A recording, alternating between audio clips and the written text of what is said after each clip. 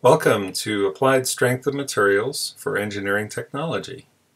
This series of videos supplements a course in Strength of Materials at Purdue University, Fort Wayne, specifically designed for engineering technology students. This course uses algebra and trigonometry, but no calculus.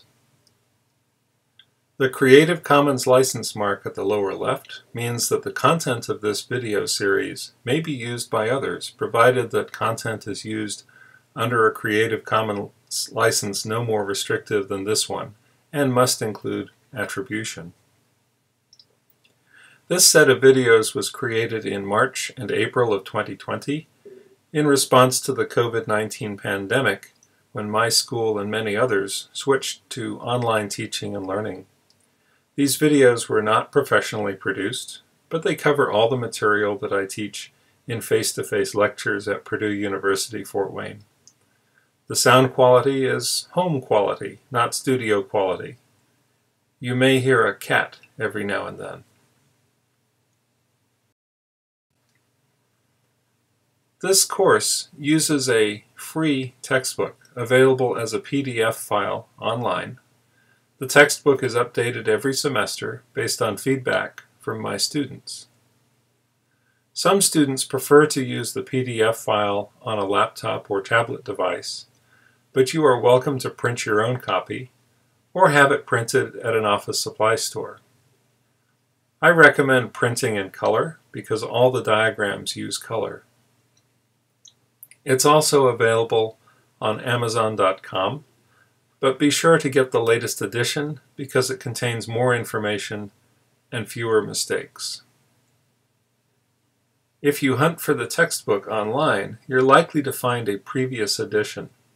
Since this is a free PDF file, a number of open source textbook websites have included it, but for some odd reason, the 6th edition is the most commonly listed version.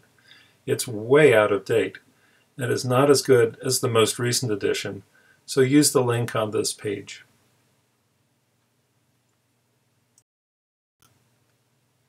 Here are some suggestions on using the videos. Take notes, rewind and replay as needed. Each slide in the video is marked by a page number in red at the lower right, so you can use it as a guide as you start and stop the video. Each video represents a full-length lecture in class, and sometimes 2 lectures. The videos only run a few minutes because time is not taken to write on a whiteboard, wait for students to copy information into their notes, answer questions, and so forth. It's a little like an NFL football game, which takes 3 hours to play, but there's only 60 minutes of actual game time. There have been many studies on how note-taking works. Most people think the point of taking notes is to create a reference document to help with homework and studying for exams. But there is another benefit. The act of writing notes helps your brain absorb the information into short-term memory. Educational research shows that taking notes longhand works better than taking notes in block capitals. Nobody knows why. Taking notes using a pencil or pen works better than typing on a laptop. Again, nobody knows why. I don't know if there's enough evidence to show the benefits or drawbacks of taking notes with a stylus on an electronic pad, but I do know that the least effective way to learn material from a class is to simply watch the video without taking any notes. Once upon a time, a student named Patrick took this class. Patrick is not his real name, but he did pretty well on the homework problems, and then crashed and burned on the exams. I asked, "Patrick, what happened?" He said, "He doesn't do very well on tests. He just never does." The next semester, he retook the class and did pretty well on the homework, and aced all the exams, even though the problems were completely different. I asked, "Patrick, what happened?" He said, "Professor, I followed your advice. I read the book." The most successful students in this class have told me that they read the book before the lectures so they have a better idea of what's going on and they can ask questions in class. They also said that office hours were really useful. A 5-minute conversation can save an hour of frustration. If you can't make it to the office, use email. The book is laid out with all the terminology at the beginning. This is a list of the symbols used in the book, along with their names and typical units. Next, a list of definitions will help you if you don't remember the meaning of a concept that you saw 3 chapters ago. After the chapters is a set of appendices containing reference data that you'll need for solving the homework problems. I recommend printing them out. One thing missing from the textbook is the homework set, which I change every semester and hand out in class. The homework problems are not available online.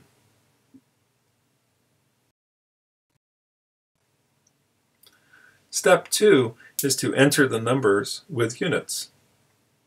For example, let's say the area of the circle is 3 square feet, and we want to know the diameter in inches. Plug in 3 square feet into the equation.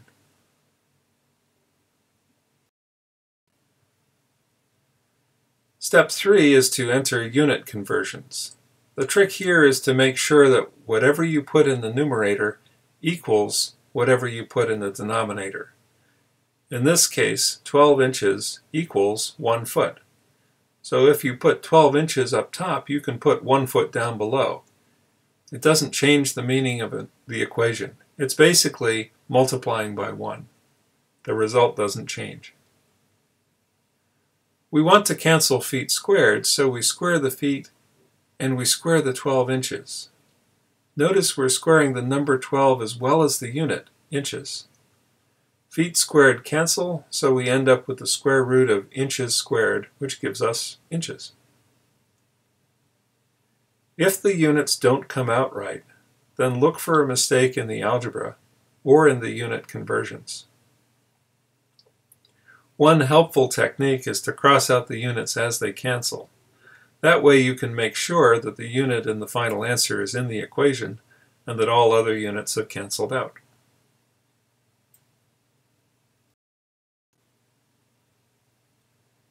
Here's an example from a topic that we'll see in Chapter 3, thermal expansion. When you heat up a piece of aluminum, it gets bigger. We can predict how much bigger using a simple equation.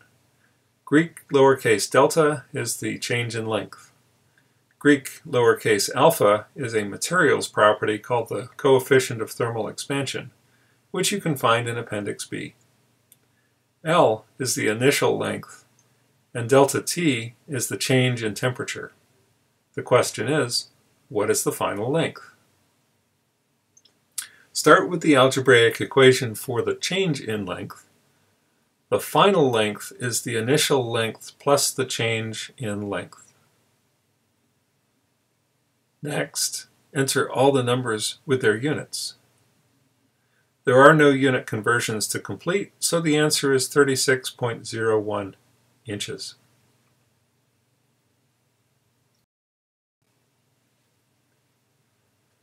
Here's an example from a topic that we'll see in Chapter 2, tensile stress in a steel bar. The stress in the bar is the tensile load P divided by the cross-sectional area of the bar, A. In this problem, we know how much stress the bar can handle, and we know how much load is applied. We want to know the cross-sectional area that can support this load. First, rewrite the algebraic equation to solve for the cross-sectional area A. Second, introduce numbers and units. Third, enter the unit conversion. 1 ton equals 2 kips. The result is 0.2 square inches. Steel is pretty strong stuff.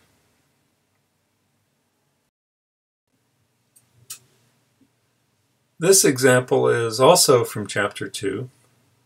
A steel bar is loaded in tension, and we can use a formula to calculate how much it stretches. Let's say we know how much it stretches, what its cross-sectional area is, how long it is, and how stiff the material is. We want to find the load, required to stretch this bar 2 millimeters. First, rewrite the equation to solve for tensile load P. Second, introduce numbers and units. Third, enter unit conversions until the only unit left is a unit of force. One key unit conversion is the definition of the metric unit of stress, the Pascal, which equals 1 Newton per square meter. You'll probably find that problems in SI units take a few more unit conversions to solve.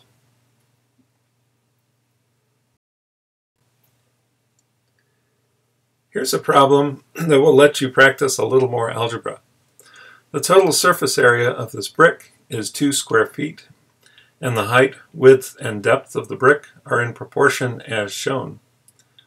What's the dimension B in inches? Stop the video, work out an answer, then start the video again to see how your answer compares.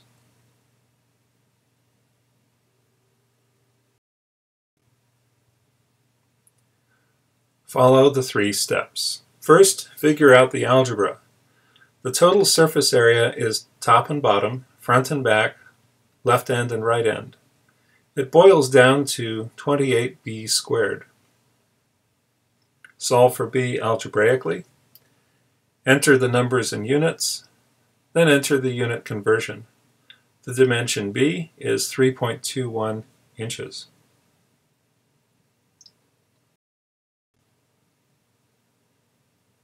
Here's a practical design problem. You need a cylindrical tank with a volume of 4 cubic meters, and the ceiling limits the height of the tank to 3 meters. What diameter do you need to make it? Stop the video, solve the problem, then start it up again to see how your answer compares.